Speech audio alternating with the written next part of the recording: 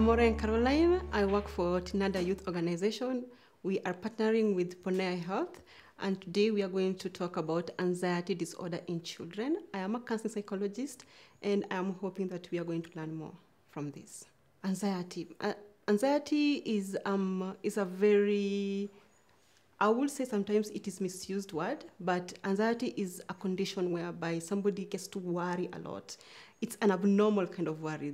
It's where somebody might hear someone knocking and they jerk, or somebody might tap their shoulder and they run away, and it appears like as if you're having a very strong, painful heart disease that is almost popping out.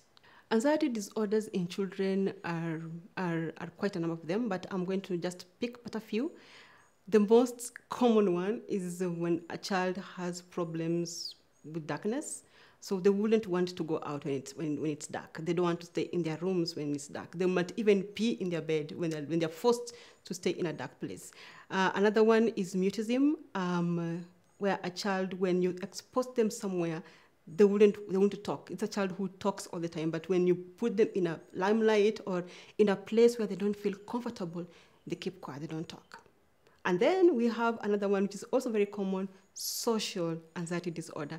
These are children whom you'll find them a lot alone, and when they go into a new environment, they react in a very different way. They keep quiet, they lose things when they're in school, they come home, they don't say anything, they will cry, they don't want to go to school the following day for no apparent reason, and this could be because of what they went through probably in a previous school or in a previous environment that give them the same kind of picture of what they are experiencing at that moment.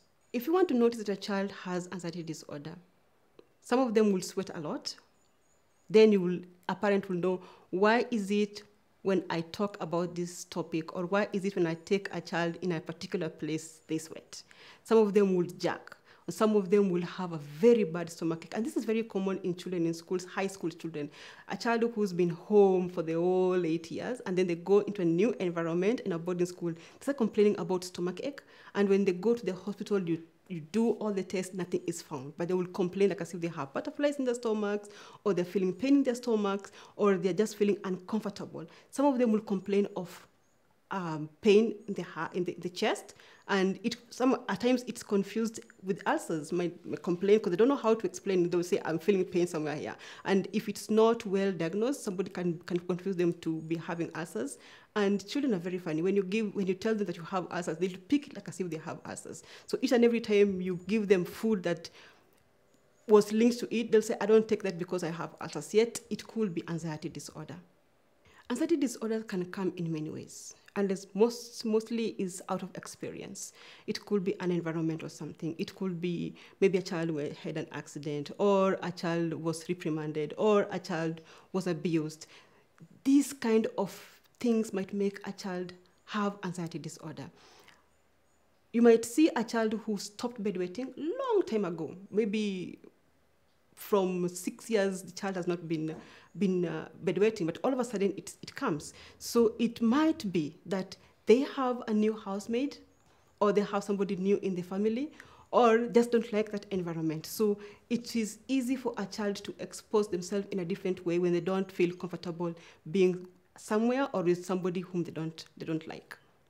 Thank you everyone for watching. I hope you have learned a lot from each other. If you want to book my services, you can always do that through ponea.com.